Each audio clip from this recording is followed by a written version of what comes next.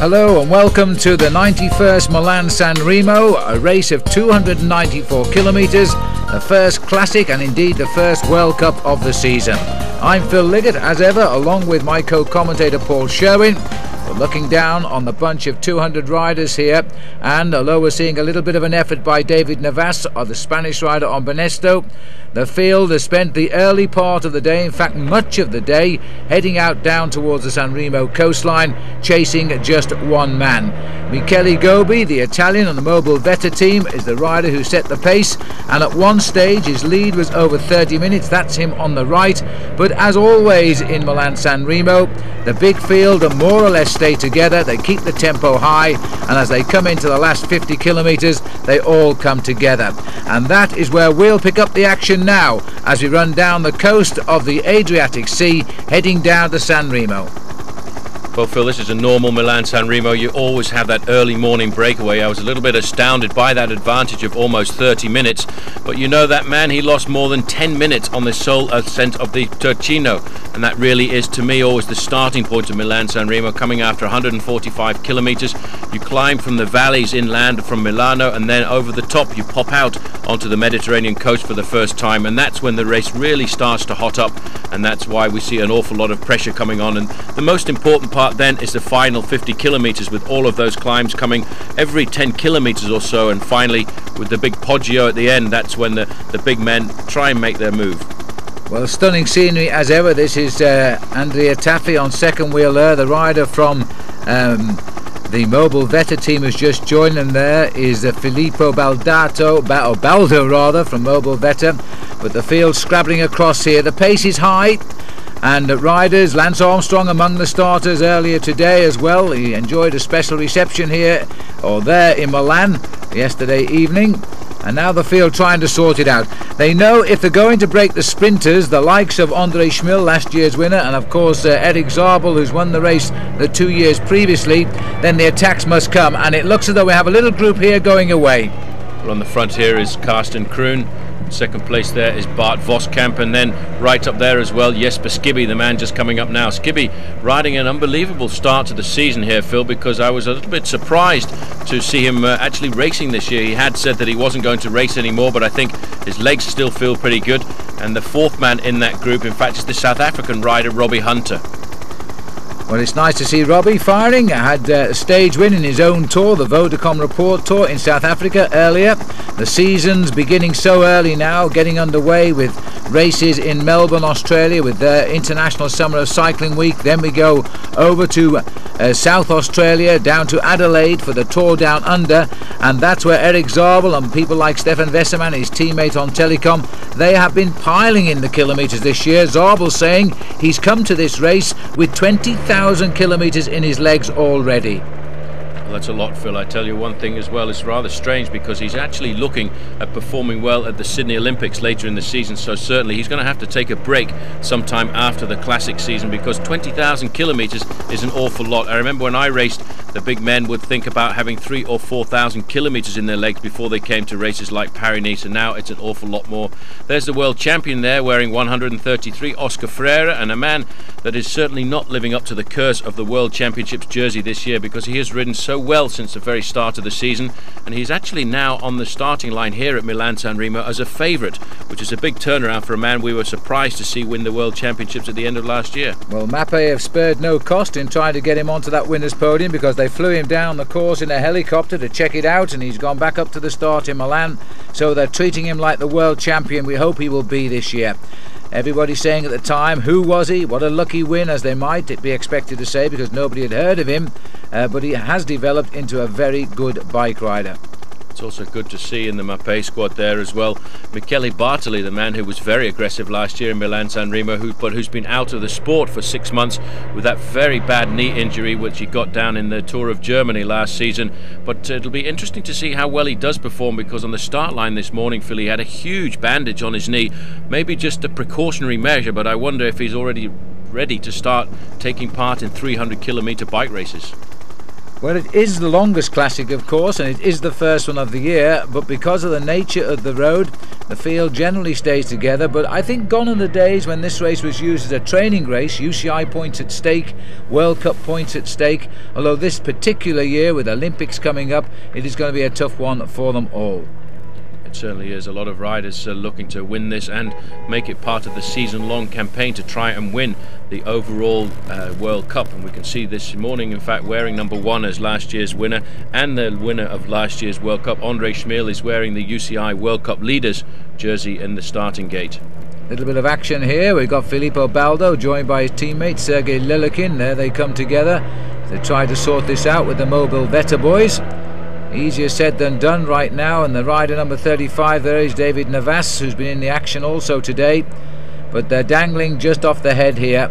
And although Mobile Veta are working very hard, they came over to the Tour of Langkawi and rode there, and they've got on their team, of course, Evgeny Berzin, but you have to say he's not the rider he was and didn't really figure at all in the Tour of Langkawi. Phil, a race like Milan San Remo is absolutely crazy, you know. It's 294 kilometres long, but in this last 50 kilometres, with all the capos, as they call the hills here along the coast, coming in a repetitive nature, there's a lot of riders take risks to stay very close to the front. And I've seen Milan San Remos where a man has almost used out a complete set of brake blocks because you're coming to the front, braking, accelerating, braking all of the time. It's a very nervous race, especially as it is the first race of the season. But you can see a bit of organisation coming into the front of the pack there, because there is the big man himself, Wilfred Peters, a man who would certainly like to have as a domestique. There you can see Michele Bartoli as well. You can see the bandage on his knee there, pulling it all together. Alongside him, I think, is his teammate Paolo Bettini. Well, he must be feeling pretty good to be at the front at this stage of Milan San Remo. This has been, this he hopes will be a big comeback for him after that dreadful crash he had in the Tour of Germany last year, and suffering a similar injury indeed to that of Johan Museeuw the previous year, and his teammate, and who is riding this event, by the way, Johan doing that in Paris-Roubaix of 98. The field very much all together, greatly reduced of course as the levels of fitness comes into play, but the big teams have got themselves to the head of this race. I caught a glimpse, and you may have done too, of the white jersey there of Andre Schmil, the first leader of the World Cup by virtue of his victory last year, up near the front as one would expect. We now keep swinging away from the coastline over these little ripples of hills, just enough to hurt the legs. The Poggio, for example, the last springboard before the finish, is only 162 meters high rather, but it's in 3.75 kilometers it really does shoot up a little bit. And let's not forget that that's after 290 kilometres of bike racing.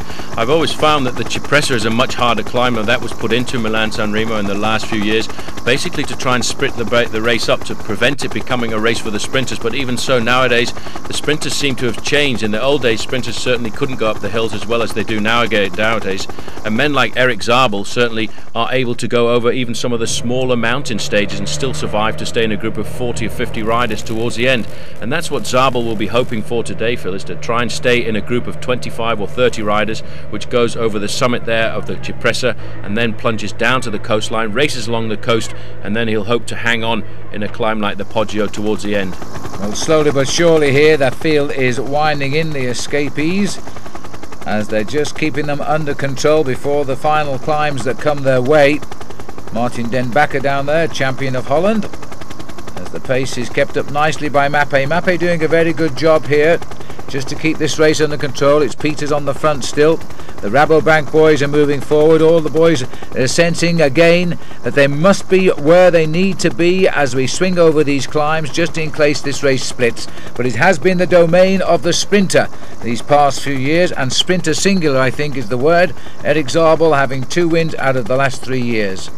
Absolutely, but the thing about Milan San Remo, Phil, is it's always a very dangerous race as well, because not only have you got this repetitive nature of all the capos, Capo Berta, Capo Melle, then the Cipressa, but also it's a race which is very much marked by crashes as well. And in the last few years we've seen on very often occasions the race has actually been split because of a crash going through one of the very narrow towns, and because of the speed and that crash going down, that's when we very often find a group of 30 or 40 or 50 riders splitting off the front of the main field. Well, here come the first two back into the fold as the tempo is picked up by the big field behind. And this is David Navas of Benesto sitting on the wheel there, I think, of Filippo Baldo of Mobile Vetta. There's the breakaway right at the front. They're down to 3 now, Paul. So, no, there's 4 of them there. So they are still clear. That is Kroon, Voskamp, Skibby and Hunter, who are trying to throw down the gauntlet. And we're around about 35 kilometres from the finish here. Well, those 4 riders at the front, Phil, they've got an advantage of 2 minutes and 40 seconds over the main field, so that is actually starting to look a little bit serious, although we are getting reports that Robbie Hunter is not actually contributing to the success of that breakaway at the front, and that's a bit strange because Robbie is a very good sprinter and he's the kind of guy that if this group does stay away is certainly able to put a big distance between himself and the rest of the group. This is now Jesper Skibby from the new Jack and Jones team, right down there in a very low tuck position, trying to keep the pace high, and there is Hunter at the back, the Lamprey rider. But obviously the reason that Robbie is not riding is the fact he must have had orders from the team, Phil, not to ride at the front, because certainly he's a young professional and I think he would like to be riding at the front and trying to make sure that this breakaway can succeed. Well, as Skibby shows us there his technique, we're heading towards the suppressor as we're now looking at this breakaway. Hunter, you may remember, came to the fore in Milan San Remo last year as a young professional, and I know delighted many of his fans in South Africa. At last they had a man to shout for in the big peloton, and after a great year in which he won a stage of the Tour of Spain, he's now settling in big time. We expect to see him progress this year. He's on a good team with Lamprey, enjoys the company of that team, and they've got some big names like Franco Ballerini and Jans Verrada on that squad. Still very happy to sit at the back here, although I would expect to see him a little frustrated because he is a good bike rider, he is a courageous bike rider, but sometimes team tactics do take the lead. You have to do what the team management says, and that's why we've got him on the back here. He's obviously thinking about his teammates Oscar Kamenzind or even Franco Ballerini, and possibly if it does all stay together, Jans Verrada having a crack at the victory towards the end. So his role today is very much the role of a domestique, and he has to ride to orders. Nico Matan, the man that once had a heart problem and lost his job as a cyclist, and he's got it back now and looks to be on the attack here, trying to incite a move from behind. Well, here it comes. Bart Voskamp up there. Well, he's a specialist of the long escape, the Dutchman. He's had a couple of stage wins in the Giro d'Italia, he's had a stage win in the Vuelta, and here he is now up amongst the leaders. Skibby having a word with him. He's on new colours now, Voskamp. He said goodbye to TVM.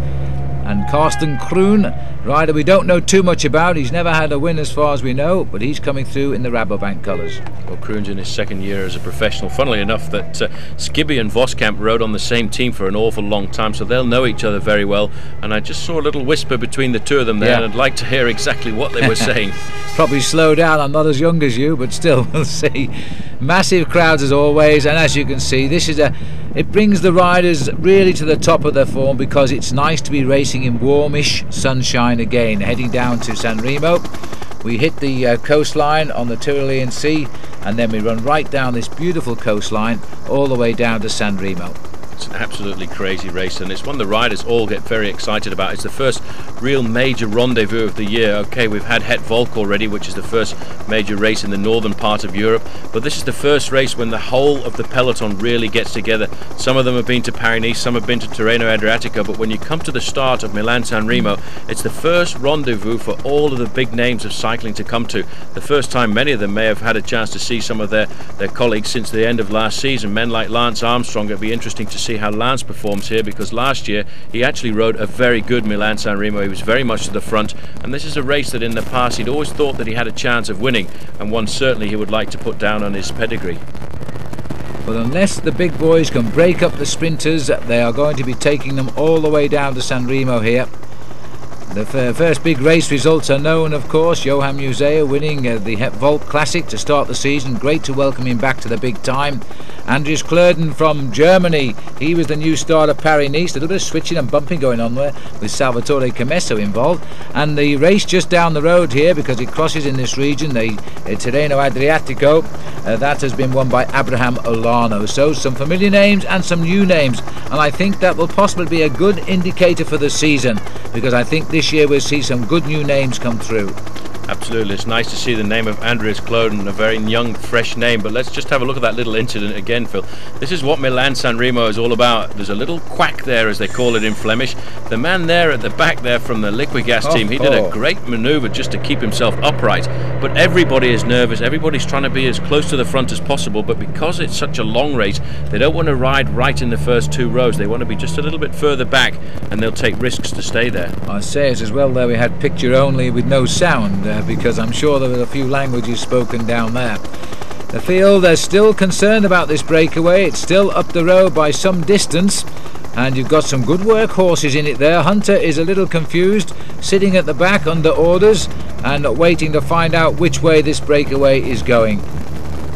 Here we are back, and Robbie still sitting at the back, the South African. Voskamp is the Polti colours with the yellow shorts there. Skibby comes back to number 3, and it's the turn of Karsten Kroon on the front. Well, I'm sure there's been a few words of Flemish or Dutch exchange there with Robbie Hunter, because although Robbie Hunter is from South Africa, he speaks Afrikaans, and he will be able to communicate with those 2 guys in the front, and they'll know that, and they'll use the best of their fluent Flemish to tell him what they think about him sitting on this breakaway. And if they've any doubt, of course, then I'm sure Jesper Skibby will interpret for him, because Jesper speaks the best of English. But he's doing his job, and it's under orders. He's a pro, and there's not much they can do about that. These 2 poor riders are still stuck in midstream here, and it's Felipe Baldo and David Navas, the Spaniard, on the front. On these little climbs as we're bound towards the Cipressa, and it looks to me as though they're going nowhere right now. They're caught right in the middle of this action at the moment. The 4 leaders have still got a lead of 2 minutes, but I'm certain, Phil, when we get a little closer to the Cipressa, that will start to crumble, because we'll see in the main field a lot of the big teams coming to the front. That's when the Mapei squad will certainly move forward to try and control the peloton. They probably feel that they've got the matching of this leading group of 4 at the moment, and they'll pull it back, but once they do start the big guns rolling, they'll pull back half of that advantage in the first 10 kilometres or so. But Jesper Skibby, well, it's great to see him. He's just swung off the front now in the red and white jersey of the memory card Jack and Jones team. He's a great bike rider. He's put in some sterling performances over a very long career, and I think now he's just maybe riding out the last year or 2 of his very long seasons, and certainly I think he's enjoying his cycling now. Well, this time last year he was telling us that last year was his last season, but it was such a good one, starting off with 2nd place overall in the Tour Down Under. He's extended it, but this is definitely his last year, and we could well see him on the sort of management side of the memory card, which is a new sponsor for the home Jack and Jones team after this. Little bit of an admonishment there from Karsten Kroon to Robbie Hunter. Absolutely had no effect whatsoever, and so they may as well just get on with the job. You have to have a hard skin as a bike rider, especially when you're riding to team orders like that, because Robbie Hunter, I know Robbie very well, as you do, Phil. He's the kind of rider who would love to be working in a situation like this, but when you've got men like Franco Ballerini, Kamenzint, and of course Jans Verrada in the team, you have to think about the team factor. You have to think about it's more important for the team to win the bike race than it is for you to finish 3rd or 4th, and certainly Jans Verrada is the kind of man who in the past has always put in very good performances here at Milan San Remo. So Robbie is still sitting in the back position there, and he'll be hoping that this break stays away, because if it does, the advantage is certainly going to come across to him. Skibby now taking up 1st position. Skibby is a great man. In fact, if it wasn't for the fact that he'd been on the TVM team for an awful number of years, I think he may well have won an awful lot more races, because he's been very often forced to play the supporting role for a lot of the Dutch riders, but he seems to have been happy riding for TVM and Dutch teams for many years. But he's now decided towards the end of his career he feels a lot happier returning to a Danish team, returning to a Danish ambiance.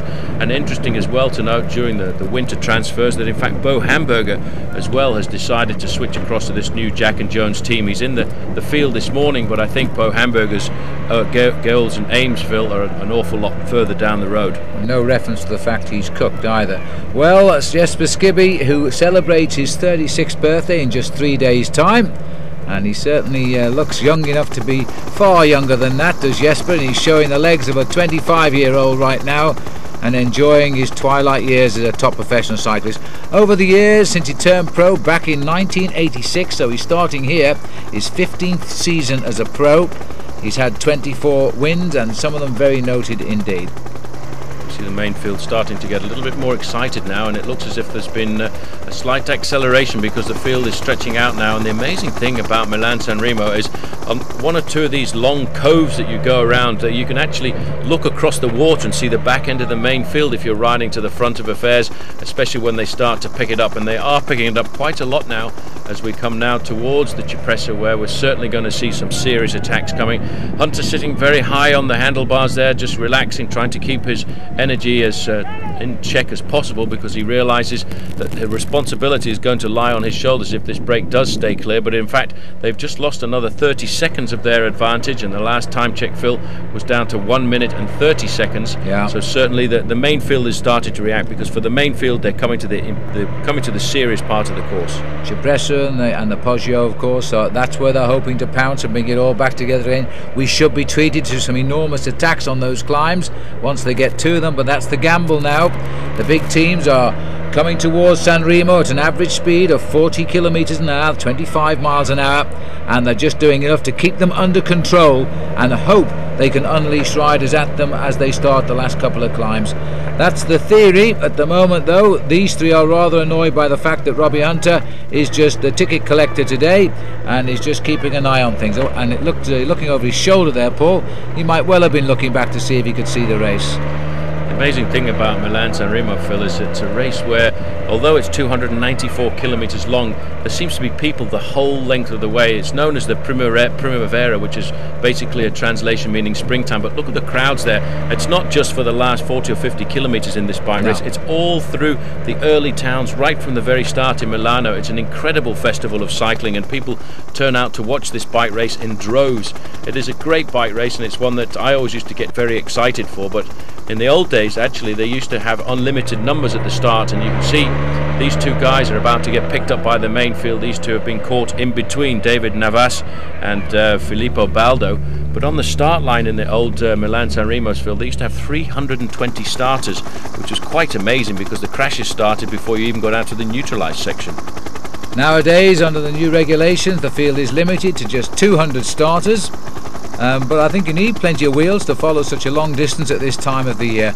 Gone are the old early spring classics, not spring classics, but training races down in the south of France. The Grand Prix Saint Raphael, the Grand Prix d'Antibes, and the Grand Prix de Cannes. That was really the start of the season in the old days, wasn't it, Paul? Absolutely, a lot of those races have disappeared. They were actually used very much early on as preparation races for later on in the season, and stories like Joop Zoetemelk, the man who won the Tour de France in 1980, turning up in the month of February with just 500 kilometers of bicycle racing in his legs, although most of his winter had been spent doing cross-country skiing.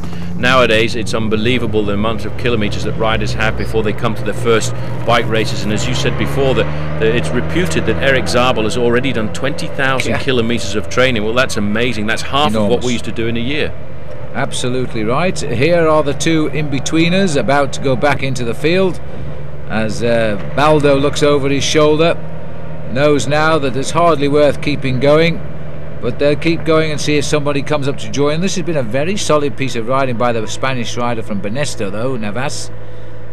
As we go back up to the leaders, Robbie there having a little look at the camera, looking pretty cool and just enjoying life in the caboose.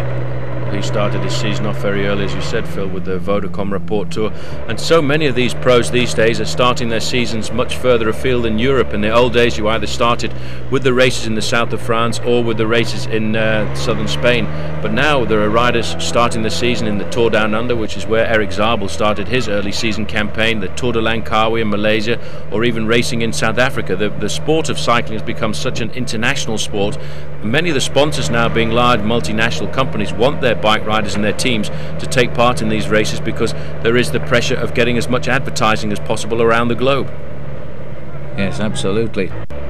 Well, they're the big legs of a sprinter, Robbie Hunter. He's now 22 years of age, soon be celebrating 23 this April. Turned professional last season and looking good now for a good solid career. He'll never forget that stage in the Vuelta a España when he shot fourth the opening stage last year, the Tour of Spain, and grabbed the victory. There had been a little bit of confusion behind with a crash, but he was already in the right place and victory was his. A little bit more luck because he only just lost the overall points competition to Frank van den Broek right on the final day. At least he did have the jackpot prize of taking the Meta Volantis, the hotspot sprint competition. That's pretty impressive in your first year as a professional bike rider. Looking down on the main field there are the two riders who were caught in no man's land. They're about to get picked up by the main field. But Michele Bartoli is looking very attentive. He was actually just lying in second position there on the wheel of one of his teammates, keeping to the front of the main field on one of these little capos before we drop down into the next town, and then we'll be looking at shooting up to Cipressa, and that's when the big accelerations are certainly going to come. And I wonder if Michele Bartoli has got the strength that he had last year to launch an attack on that climb, which is around about 20-25 kilometers to go to the finish. Well, here comes the catch. They've done well to hang out this long. In fact, the Spanish rider is determined to go down fighting here as he continues to ride on, trying to take the sunnies off as the field comes up, and it's still the Mapei boy setting tempo. Michele Bartoli, you know, Paul, is poised right there. He certainly is, but riding very close to the front as well as the World Champions jersey of Oscar Freire, so that's interesting to see. He has turned out to be somewhat of a sprinter because that was a surprise win at the World Championships at the end of last year when he rocketed out of that pack with a very late attack in the final kilometre. But this season he's proving to be very rapid in the big bunch sprints, and it's a big, I think, a sensible move for him to switch across to the Mapei squad. And in fact, Phil, this is probably the first time we've seen Robbie Hunter go to the front, so finally he's decided, I think, to put a little pressure into the work of this leading group of four. Field there still playing a close attention. Bit of action here now, and it looks as though Robbie Hunter's moved off the back here, and he's starting to turn the screw a little bit. Maybe the tactics are about to change. Well, this is sent off the Capo Berta, but behind you can see that the main field was starting to accelerate. They'll now drop into the town of Imperia, and then almost immediately, if they've gone through Imperia, they will be on the slopes of the Cipressa, and that's when we'll have to see just exactly what's going to happen in this leading group at the front. But certainly behind Mapei is the team who are putting the pressure on. They're starting to wind it up to keep their men in the front half of the main field, because very often it's through this next town where there's usually a little accident or a little crash, because you come into the town square and there's a fountain right in the middle of the road, and it's always turned on for Milan San Remo, and it makes the cobblestones just a little bit damp. We'll watch out for that, as obviously Robbie has now decided to go straight to the front and just pull this race down the slopes, not giving away too much in the form of his strength, but the rest, because of this narrow road, is going to follow him down here. We're descending at just on 60 kilometers an hour, about 38 miles an hour, back to the main field here, and again all that work done on the knee there of Michele Bartoli, taking no chances whatsoever. That was Stefano Zanini, the other Italian rider on the Mapei squad at the front, setting the pace for Michele Bartoli, given the title of 131, which makes him the leader of the team on the road. But when you look at the bike riders in the Mapei squad, it's very difficult to pick who exactly will be the leader. Bartoli, Bettini, Oscar Freire, Museu, and Taffy as well. It's an unbelievable list of bike riders. Oh, it's a fabulous team, of course. They're still the world's number one. They're being challenged, but it's still the world's number one team, Mapei. Looking for victories wherever they ride, of course, and on good days they've got riders in 3 or 4 different races. It's not unknown to catch a stage winner 2 around the world. Absolutely, that's the team politics, to have as large a team as possible, so if they want to, they can actually race on 3 separate fronts. They have this year got a small development squad, and most of those riders are based around Milano in the small town of Malpensa near the international airport, and one of the riders who is on that development squad is an Englishman by the name of Charlie Vergelis, and he was telling me 1 or 2 stories about the training rides that they do when the whole of the team gets together, and you've got 40 bike riders from one team, and they go out and they have pretend races. I tell you what, I wouldn't like to do a pretend race with the likes of Wilfred Peters and Johan Museu. I think I would agree with you there, Paul. Well, it's still out in front, that little breakaway. There's André Schmil, last year's winner, and also went on to win the World Cup after that start to the season he had last year. The field now heading towards the Cipressa at high speed. The gap is down with the 4 leaders, but they're still in with a shout. And it would be a lovely decision, it would indeed, if Jesper Skibby could stay away to the finish. Absolutely. The thing is, for those guys, they do have the advantage of not being involved in the fights and the tussles as we come up to the bottom corner of the Cipressa. You can see a lot of riders moving and switching their arms and leaning on each other here in the front of this group here, and that's the way it will be right until that final corner before you go into the Cipressa. And it's actually a pretty dangerous corner as well, Phil, because you come sweeping round a left-hand bend, and all of a sudden you've got a 90-degree right-hand turn, and immediately you're going uphill, and everybody fights to get into that corner in the first 10 places. There's Oscar Freire, and they're actually giving him a fair amount of space there to ride fairly close to the front of the main field, but there is big organisation now coming from Mapei, moving across there. There's the fountain I was telling you about.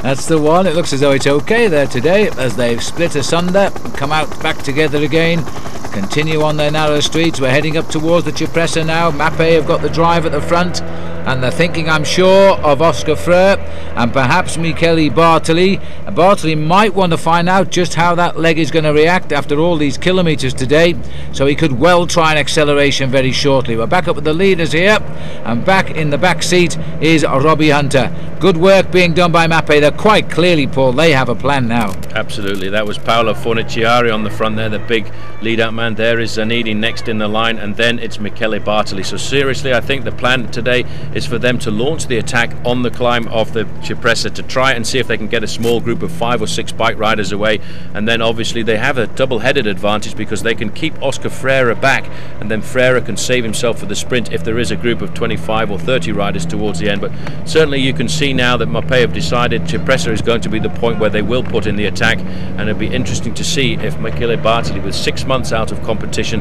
has got the chance and the power to launch the attack on that very difficult climb of Cipressa.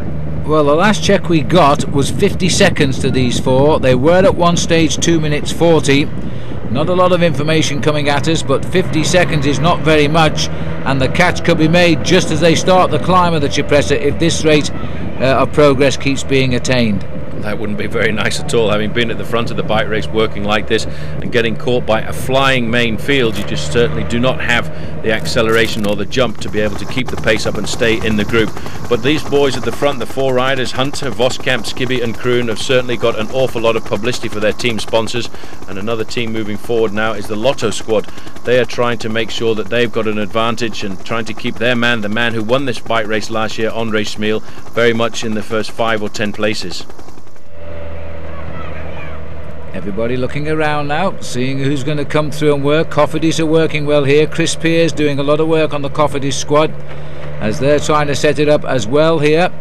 But they don't have a lot of the top riders. But Frank Vandenbroek has been totally invisible so far, and Joe Planko are perhaps a better bet here. In fact, 3 Cofidis riders moving up into the first 3 places, so they obviously feel confident in the performances of Frank Vandenbroek, although Vandenbroek this year has been somewhat enigmatic.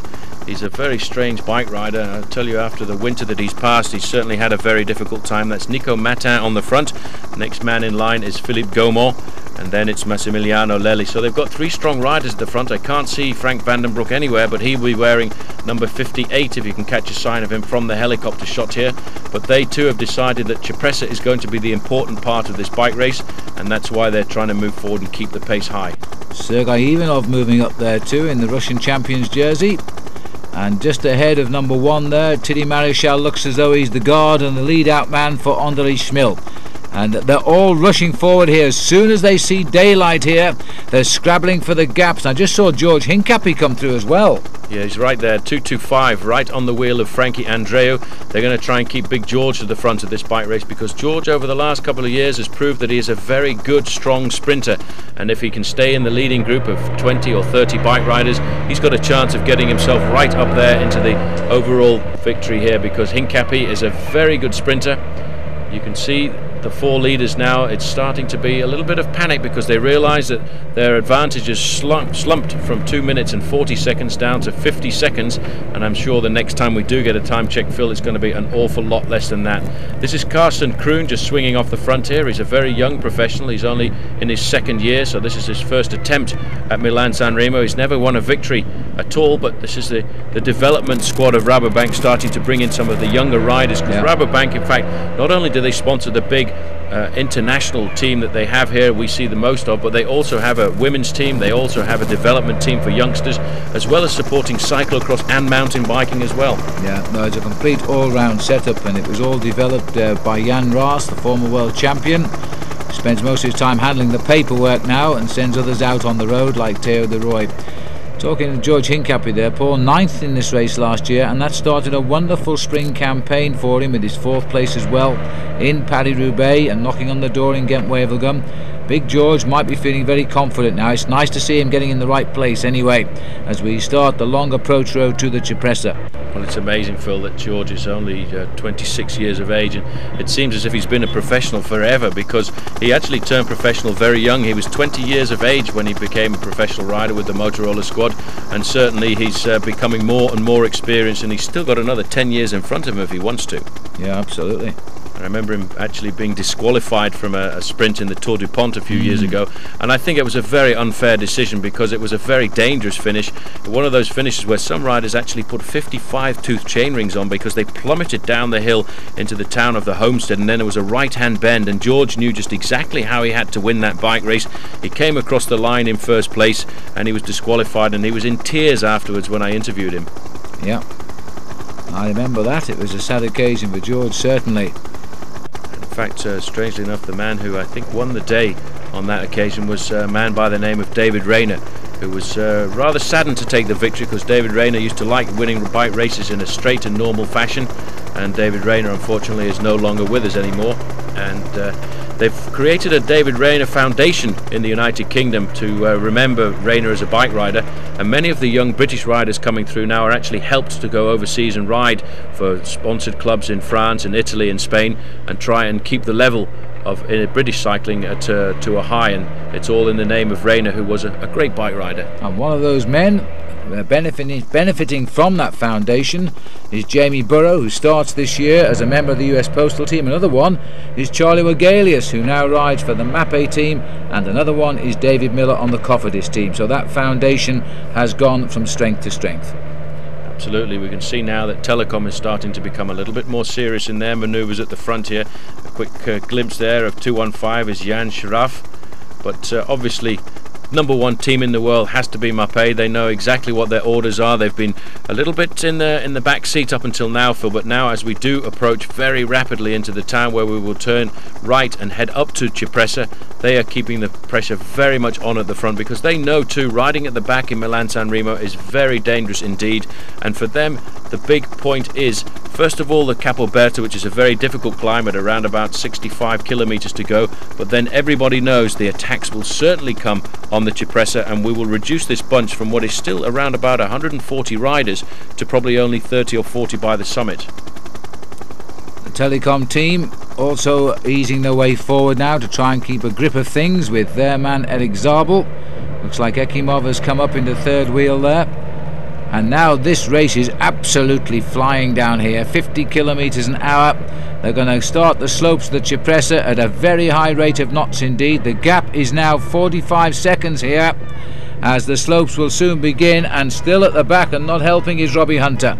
Well, they're holding on. I'm quite surprised because the speed in the main field is pretty dramatic, and these guys are still holding on, but I tell you what, it's probably come below the 30-second mark now, because they've moved out the neutral service vehicle. That white car just being sent by the referees very rapidly means behind the gap is really starting to plummet quickly. Well, this is it. This is the climb, and straight away Robbie Hunter's got the nod to go, and go he has. The other three are probably uttering a few oaths at that attack because he has done nothing in the breakaway, but now he's free as a bird here.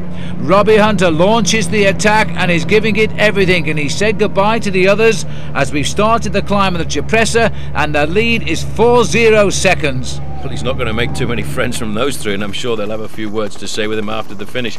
But there's the attack there. He waited, and he obviously knew that the group was coming back from behind, and he has ridden towards us, Phil, but you can see he's a very concentrated young man now, trying to keep the pressure on, but he has to realise that the main field are certainly going to eat into his advantage very rapidly indeed on the early slopes of this climb. Sun is getting high in the sky, or low in the sky right now, because this is almost the end of 294 kilometers of riding today, which is a long way in anybody's book, and the longest probably Robbie Hunter ever races in any year as a pro. There is the main field now, and just around the bend are the three, and just in front of him, of those rather, is this man here, Robbie Hunter, and he's gritting his teeth and he's hoping now. Well, you can see Rabobank taking up the chase at the front there. The Dutch national champion was on the front of the main field, but several riders now starting to splinter off. There are the three riders just going out of sight, the three riders who were part of the four-man leading group just a few moments ago, and Robbie Hunter is really hurting now. He's not the relaxed bike rider we saw just a few moments ago. He realizes now this is the time of the race when you've got to really go for it, and this is the time of the race when a group of 20 or 30 riders can move forward just by natural evolution of the race. Well, what a long way this young man has come in just 12 months of being a pro bike rider. There now, the boys are being picked up by the advanced scouts here, and this is Michele Bartoli, the man with the bandaged legs, so now this is a big test for him. This is unbelievable. I never would have expected to see him being so competitive so early on, but look at the advantage already, Phil. As soon as they hit the bottom of Cipressa, he's gone out and launched the attack. He attacked on Cipressa last year when he was at the height of his capabilities, but now he's managed to shoot off the front here, and he's opened up an unbelievable gap. So we were right about the Mapei tactics. That was to try and keep it hard, and in fact they're not able to follow the acceleration here of Michele Bartoli, and I reckon after 6 months out, Michele Bartoli is back. Well, let's hope so, because he's a wonderful single-day rider. Here's how he comes up and launches the move. A lot of power in those legs. He's got one win already this year, a small win on the island of Mallorca, which was a nice little training race for him, but enough to give him the morale. It must have been like winning a classic race when he announced his comeback there. So he has some form, but this is the rider who's trying to stay away and hide now. He's just come back from his home country of South Africa, where he got his first win of the year. And it looks like Juan Carlos Dominguez is a Vitalicio rider, and there he is. So we've got Dominguez and Bartoli together. Well, that's a great move by Dominguez. He'll be very happy to be there with number 131. Just up the road now, you can see Robbie Hunter. Now, Robbie Hunter is in a bit of a predicament here, Phil. He's got to try and survive till we get into the town of Cipressa at the top here. And if he can, he will be in a very good situation, being with two very strong bike riders for the last 20 or so kilometers of this bike race. But I can tell you one thing, that attack by Michele Bartoli was really pretty impressive, because everybody will have been waiting for the attack to come here on Cipressa, and he's just absolutely ridden away from them all. Well, he's picked up a partner here in Dominguez, who's really a stage race rider rather than a single day winner. He's already had second in the Tour of Valencia this year without winning a stage, third in the just finished Tirreno Adriatico without winning a stage, and last year had a great season. He won 3 big stage races: Tour of Aragon, Tour of Rioja and the Tour of the Asturias, and in only 2 of those races did he win a stage. So he's consistent, but he isn't really a winner. Well, that's the sign of I think Spanish cycling at the moment. They are starting to become much more aggressive in the one-day races. In the past we've seen very much that the Spanish teams have concentrated on the multi-day stage races, but over the last couple of years they have been a lot more present in the one-day races, and that's, I think, something we're going to see a lot more of in the future. But this is great to see for the Vitaligo Seguros team, because it's a fairly new team and they're actually trying to improve as the years go by, and they seem to be doing that higher. Slowly they're getting up to the higher rankings in the international governing bodies World Cup championships, and you can see now that in fact he's actually gone to the front, Dominguez, and he's putting the pressure onto Bartoli, and Robbie Hunter gasping for breath, hoping he can just hold on for a little bit further, but they've certainly opened up a pretty impressive gap. There's the scrabble we expected to see here on the Cipressa, just to see whose legs have come down from Milan the best. They've picked up Hunter. Hunter looks as though he might have difficulty hanging on there now, as Juan Carlos Dominguez and Michele Bartoli continue to apply the pressure, as the field now tries to break up from behind. Looks like a Mika Chips rider here trying to get clear of the field, and this is going to happen all of the time now, as riders feel they can do it, but once they get out front they find the lactic acid starts to kick in, and before you know it the pack are back around your wheels. And the descent here off the Cipressa is also a very risky. Robbie Hunter's been dropped there. We can see that the Lampre rider is no longer in the front of this bike race. Dominguez is really digging deep there, and I think he's putting Michele Bartoli into a little bit of difficulty as well. Robbie Hunter now left behind, the last remnant of that breakaway of 4 riders who'd been at the head of the fair all the way along the coast until until we came to these very serious final few climbs here. But you can see normally when you ride the Cipressa, Phil, what happens is there's a very big tempo at the front of the bike race, and what happens is we get a group of 15 or 20 bike riders go off the front. This looks like David Echavarria, the Once rider, so that's good to see him riding very much at the front. His team leader, Laurent Jalabert, and also Alabraham Olano are not present at the moment, but there's still a very big group behind here on those early slopes of the Cipressa. Well, the Amica Chips rider looks like the tall figure of Ivan Basso, but either way it's not going to matter very soon because the others are coming up and they're going to pick up Robbie Hunter before the top of the Cipressa as well. Looks like the effort has really bit in those pair of legs. These two though, and you're right Paul, the strong man here is Dominguez, coming off a great season last year and starting it in flying colours this year. He must have a little bit better form than Bartoli right now. Absolutely, Bartoli's trying to improve, trying to get better after a long layoff, and Dominguez in fine form after a very good early season campaign, and he's a very strong rider on these slopes, and I would think Michele Bartoli's going to be pretty happy to have somebody along with him for the ride, because after the top of Cipressa here there's a very dangerous descent down onto the coastal road again, a descent which in fact put paid to the career of Jan Raas a few years ago. Raas was taking major risks on the descent of Cipressa down here, and he actually went over one of the barriers and he had to end up being in a kind of a corset to support his back for the next 2 to 3 months, and after that he was never the same bike rider again. No, well, accidents do happen of course, we just hope that they are never serious.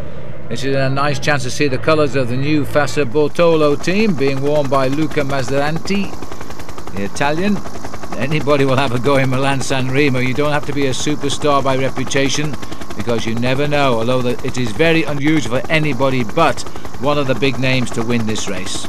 There's a new team on the block this year, Fassa Bortolo. In fact, the team manager, Giancarlo Ferretti, coming back into the sport. He's the man who used to run the Ariostia squad and then the MG squad as well. A very tough team manager, and a lot of bike riders do say they would like to do 1 or 2 seasons with him, because he certainly knows how to make the most out of a bike rider. But certainly when it comes to discipline, he has to be the hardest team manager on the circuit. Now the pursuit and the pursuers here, as Bartoli is now seemingly clinging to the wheel of Dominguez, the Vitalicio rider from Spain. Hunter's back in the pack. It looks like the big figure potentially of Zbigniew Spruk has come to the front for Lampre rather. There's still an awful lot of riders in that group. This is the thing about Milan San Remo, the tempo is very fast, the gearing is high, but the pack basically holds itself together down this coast. It's because it's so early on in the season, everybody's roughly about the same level of fitness, but we're now coming into the town of Cipressa at the top. We're almost finished with the climbing, and very shortly we'll be onto that descent that I was telling you about. The top of the climb is just there by the church. They go across the town square, and then it's a left-hand turn to begin the descent, and then it zigzags all the way back down to the coast. That then leaves the riders about 10-12 kilometers of flat then along the coastal road before they then attack the final climb of the day, the Poggio. And you can see it's still Phil a very big gap, and which is I find a little bit strange, because normally the pressure on the front of the main field here on the Cipressa is likely to split the field into a group of 15 or 20 riders, and that certainly hasn't happened today. No, it hasn't. The Cipressa is 6 kilometers long, and as we come towards the top of it, it's approximately 300 feet higher than the upcoming Poggio, but not quite as steep as the Poggio. Average gradient of 4% as we now begin the twisted descent. Ooh, a little bit of rock and roll there. I would think advantage swings back to Bartoli on the way down. Absolutely, that was the corner there, in fact, where Jan Raas went over that protective barrier at the side of the road. Now the attacks are coming from Rabobank, and these Rabobank riders certainly have been excellent when it comes to the one-day classics. They've got a very good team manager, a strategician in Theo de Roy. He knows exactly how to go out to the front on these attacks. That looked as if it might have been Rolf Sorensen trying to go off the front there. Sorensen, another man trying to find a little bit of form early on this season.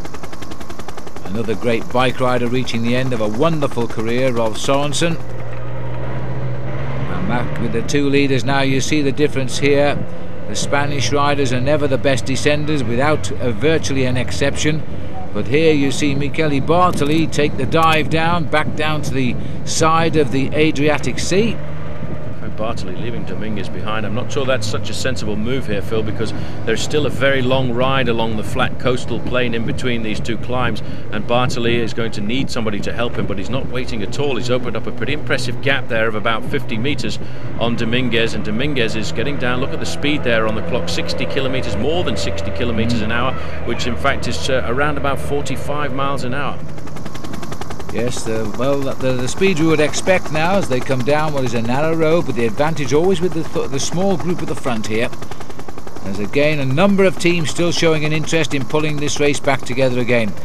Dominguez a little bit out of control here now, not really enjoying his descent because Michele Bartoli is beginning to run away with this, and he might well get to the Poggio by himself. Well, Bartoli's hammering around these corners. We're actually on the fastest part of the descent here, Phil. It's not quite too technical anymore, and you can see in fact that Bartoli is hardly touching his brakes at all. He's leaning into those corners. Dominguez is actually not descending too badly, but you can see Michele Bartoli certainly knows these corners an awful lot better than the man behind him. He's probably been here several times during the winter months and actually practiced this descent, because Milan San Remo on so many occasions has actually been won on the descent of the climbs.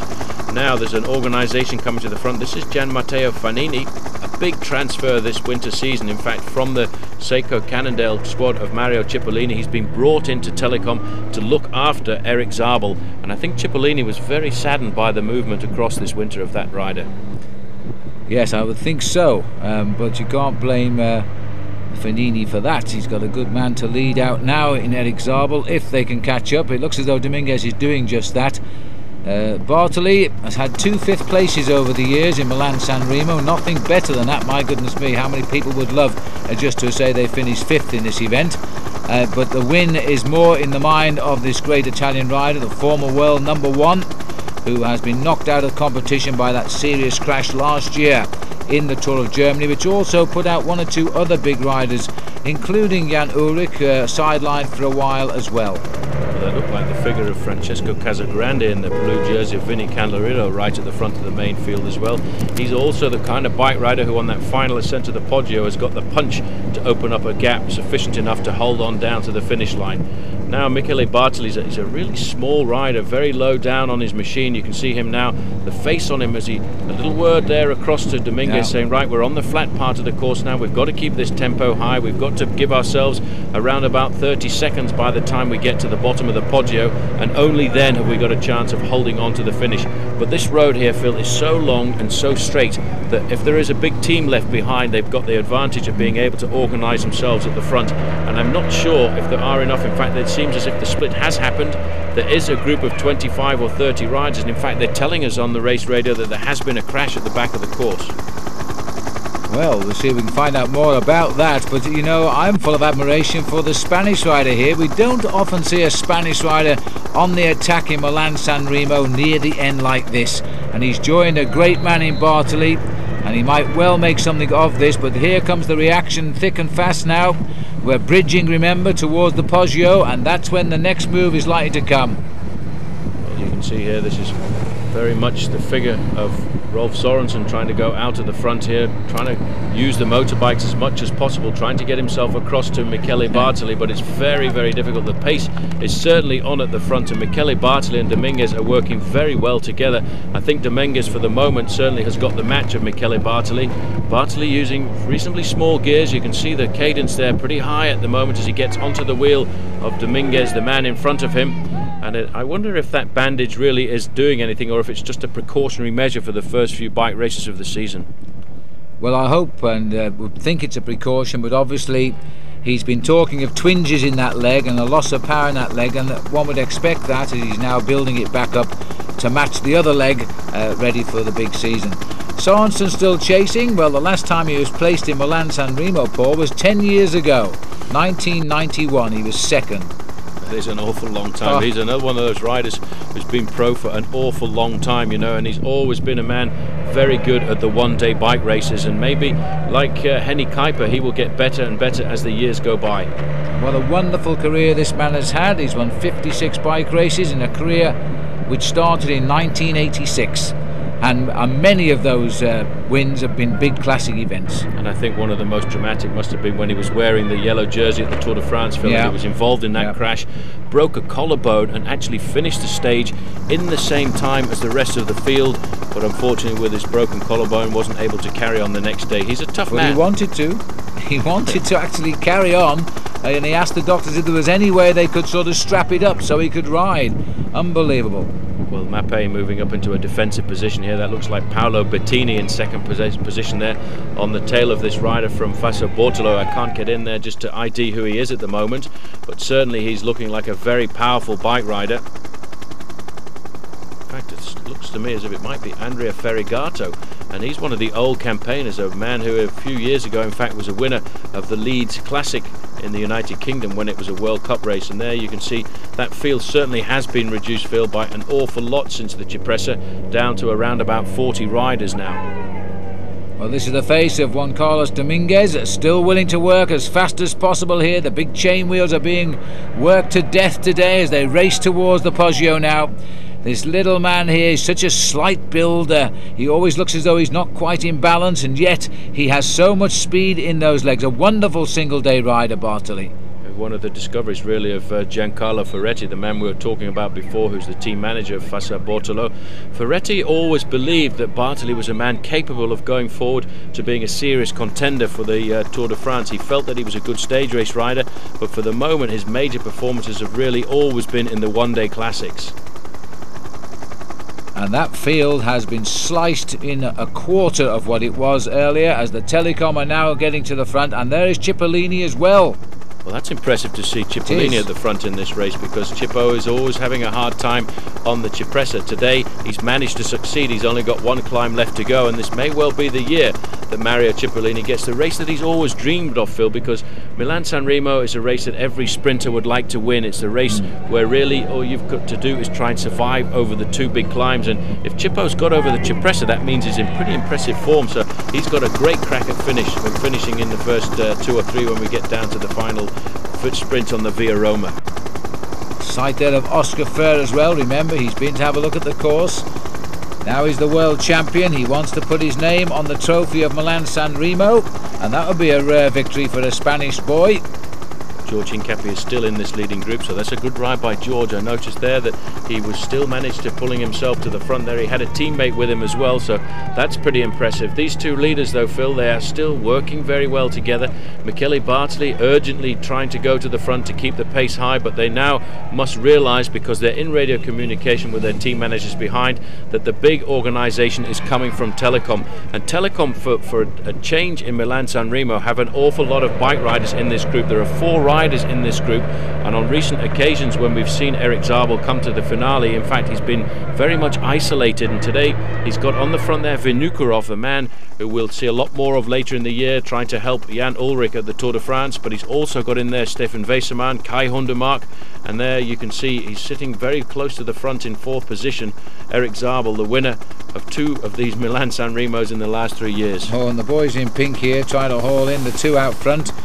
No Spaniard has won this event since 1959. That was Miguel Poble, who won it then in 59. They're very rarely in at the result. It's not their sort of race, and that is apparent, but now they've been very prominent today, and they've got the world champion hovering near the front in the event that the Dominguez might get picked up. Well, there's 2 riders from US Postal Service in that main field there, Phil. In fact, Yaroslav Ekimov is in there as well. Ekimov switching across during the winter season, again one of the big transfers back to the US Postal Service, and from what we believe it's at the express request of Lance Armstrong. He's always appreciated Ekimov as a top bike rider and a man capable of working and also of winning bike races. Kai Hundemark on the front. There's Eric Zabel, and Cipollini, Phil, knows just exactly which wheel he wants as we come up towards the Poggio. He wants the wheel of Eric Zabel, because as a sprinter and not necessarily a good climber, he's going to base his climb of the Poggio on that of Eric Zabel, and very much to the front as well was Andre Schmil. So last year's winner still in with a chance. They're still on the coastal road here. There's 10 kilometers still left to go to the finish, and in about 3 kilometers time they'll come to that right hand turn, the bottom of the Poggio, where Eddie Merckx laid the foundations for 7 of his victories here in this great bike race. And his is the record, of course. 7 great victories for the wonderful Eddie Merckx. These 2 riders, though, are slowly being hauled in. There they are, and there they are, and there's no more, to my money, than 30 riders left in this hunt now.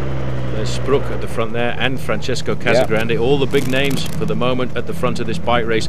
Well, I reckon the bike race is over for Michele Bartoli, because they only have around about 10 seconds advantage over the main field, and in a bike race like Milan San Remo at the start of the season, you only get one shot at it, and today's shot has been from Michele Bartoli on the Cipressa. The click of the arm there asking Dominguez to come to the front is really just prolonging the agony, because this is the bottom of the Poggio at the moment. They still have 5 seconds, but wait till you see the attacks coming from this group, Phil, as they take the right-hand turn. Romans Weinstein, and that's a problem. That's George Hincapie, and I think he's gone with a puncture as the start of the Poggio. Now, what kind of luck is that? Well, I can't believe it. That is the worst place you could ever have to puncture in this whole of the bike race. He's just done 290 kilometers, and there it is. It's a flat tire, and that's the end of Milan San Remo for Georgie, and he was looking so good. He was looking superb. Even there he looks completely cool, but that's it. There's no way now George can get back here. That is absolutely disastrous for poor old Georgie, and he leaves just Ekimov up there now with nobody to lead out for the sprint. As we go back onto the climb of the Poggio. Now, if these two can survive, even with 15 seconds to the top, it is possible they could survive to the bottom and win the day. Absolutely. If you've got 20 seconds over the top of the Poggio, you've got a great chance of surviving, because it is an unbelievably dangerous descent off the top of this mountain. But you'll see the big accelerations coming from behind, Phil. And one man who was riding in third position in that group was Roman Weinstein. Already this year a winner of a stage of Tirreno Adriatico. He wore the leader's jersey at that bike race, and he certainly is the kind of man you wouldn't want to take to the finish. There he is there, 232 in the jersey, which indicates he's the champion of Latvia. Looks like Andrei Schmil is racing him as well, because he's riding on his wheel here. Maybe a man to lead out. Back to the front now. These two are in desperate straits as they try to scurry clear of the field. Dominguez is the stronger rider here. You can see Bartoli is consistently getting out of his saddle, accelerating, trying to stay on the wheel of the very powerful Spanish rider on the front there from the Vitalico team. He's out of the saddle as well, but he looks a lot more comfortable. He looks as if he's still got plenty of power. They've still got a good advantage. It's still around about 5 to 10 seconds, but in fact the attack hasn't come. I would have expected the attacks to come from this group, Phil, but at the moment they're riding a very steady tempo. Vini Calderola setting the pace there for Francesco Casagrande. That bunch can't be more than 25 strong. We don't know the whereabouts of poor George Hincapie. He's got to be chasing now, but he's going to waste a lot of energy if he tails onto the back of the convoy there. Well, George, you won't have much morale puncturing there. That is the worst point of the whole bike race, especially when you're in with a chance of victory. He may well just ride over the top of the Poggio to get himself some points here and hope that he can stay inside of the top 30. Now, that was a very bad corner. We're not far from the summit now of the Poggio. You see, Domingos doesn't know this climb quite as well as Michele Bartoli. Bartoli was very fluid down the descents. Look at that, Phil. They're right there now. They've flown around those hairpins, and they're going to snap them up at the most crucial stage of Milan San Remo as they come up towards the summit now. Watch out for Weinstein in second place. Schmil, the winner from last year, is there, and it looks as though it's arrivederci to Mario Cipollini.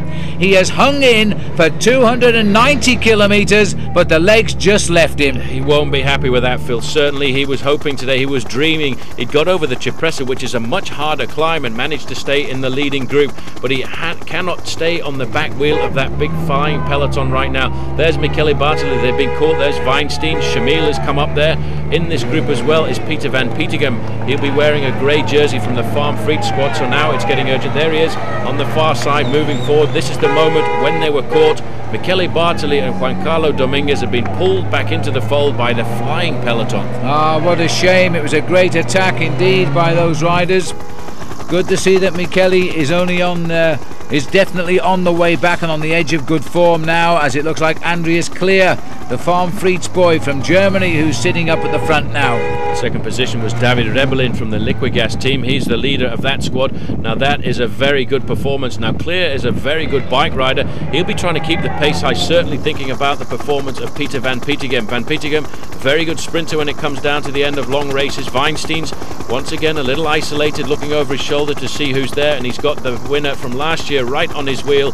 That is Andrei Schmil. Fifth position there is Francesco Casagrande. It really is a roll honour of the names of the top of international cycling, Phil. Nearly everybody is there at the moment. Well, everybody will begin to feel they've got a chance here now as the domestics start to look out for the rest of their team. But Weinstein is holding always the first 3 or 4 places. He's moved up to second now, just keeping an eye on everybody making the moves, occasionally gesticulating. He is feeling very confident.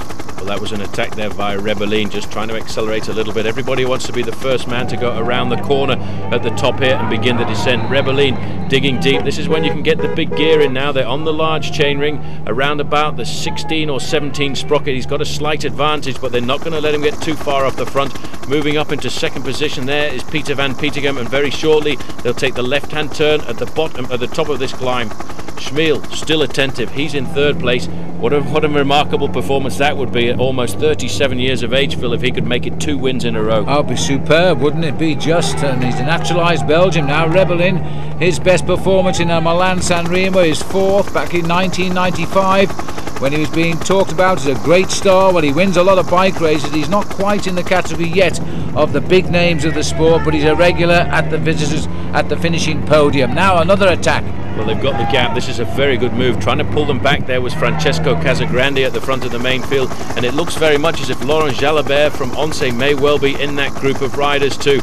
Now they're leaving all of the work here to Davide Rebellin. Very shortly they will be coming to the left-hand turn at the top, and then it's the plunge down to the finish. Well, I reckon if you're in good form and you've got 10 or 15 seconds, you can stay clear to the finish, but they're not going to get that at the moment, Phil. You see the group is splitting again, splintering off the front, and it's all under the pressure again from the Once squad. 10 or 15 lengths is about all they're going to get here, but it just shows you André Schmiel paying absolute attention. We're off the Poggio now. We're on the dive down to the finish in San Remo, and that group is a very elite group all of a sudden because of the high-speed racing over 30 kilometres. Chasing the Skibby group first, the Bartoli group second. There's only been 3 breakaways since this race started, and it's still going to come down to the sprinters. What a blow for Mario Cipollini. He was having a superb day. He managed to get his body over the Cipressa, something that's not been possible for him over the last few years. And then there he was, ready for the Poggio, and boom, just 1 kilometre from the summit, he's been blown away. This is Van Petegem. It's not Van Petegem, it's Paolo Bettini who's going to take advantage on the descent here and try and get himself into a move and try and split off the front. This field descent off the Poggio is very dangerous indeed. If you take a few risks, you can open up the advantage. I think the best descent I've ever seen of the Poggio was done by Sean Kelly a few years ago when Argentin thought he had it in the bag, and boom, Kelly came from nowhere. But now Bettini's trying to do the same. Paolo Bettini sitting low in the saddle, a rider who doesn't win a lot either, but everybody wishes he would. He's a very good bike rider. Got a little bit of a lead here now. We've seen so many men in this position over the years at Milan San Remo, including Rolf Sorensen, who went a bit earlier, but they're always swept up as the race regroups at the bottom. Well, it's André Schmiel taking up the chase in first position there. He's followed by David Rebellin, and Schmiel may well not take up the chase because he knows there's 1 or 2 teams here left with multiple riders, and he won't be the one to do all of the work on the front. And you can see Bettini now is opening up his advantage.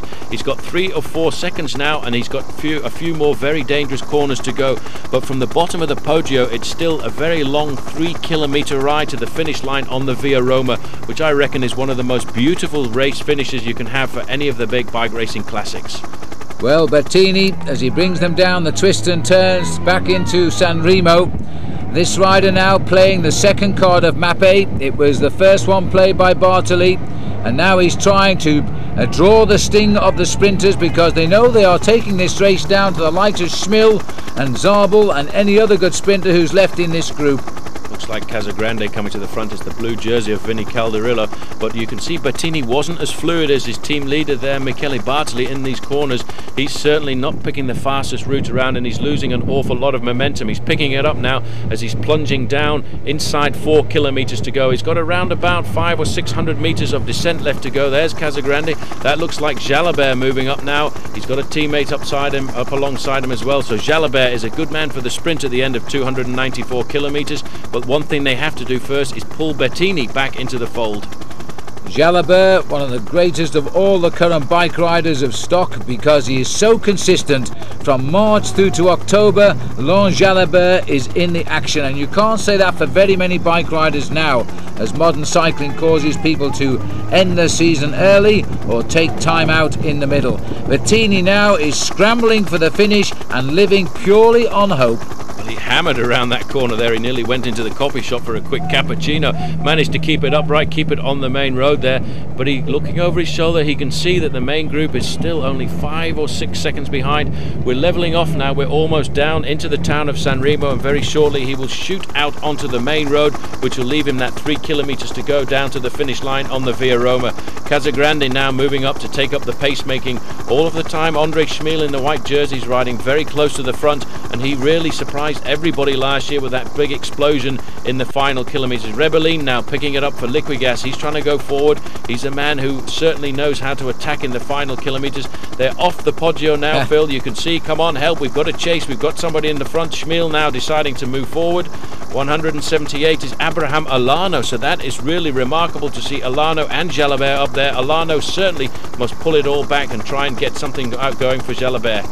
And the Lamprey guy who's joining in is Zbigniew Spruk as well now, so they're all trying to bring him back. They can see him. This is a fabulous piece of riding by Bettini. This little man who's just hoping there now that he can hold them off. He better not look over his shoulder because they're right behind him, and this is a long straight. There they come. They're massing for the charge, and the sprinters are licking their lips. Well, unfortunately for him, if this had been Milan San Remo of a few years ago, he already would have won, but they've removed it from the finishing straight here and put it back to where it always finished in the time of Eddy Merckx, right on the Via Roma.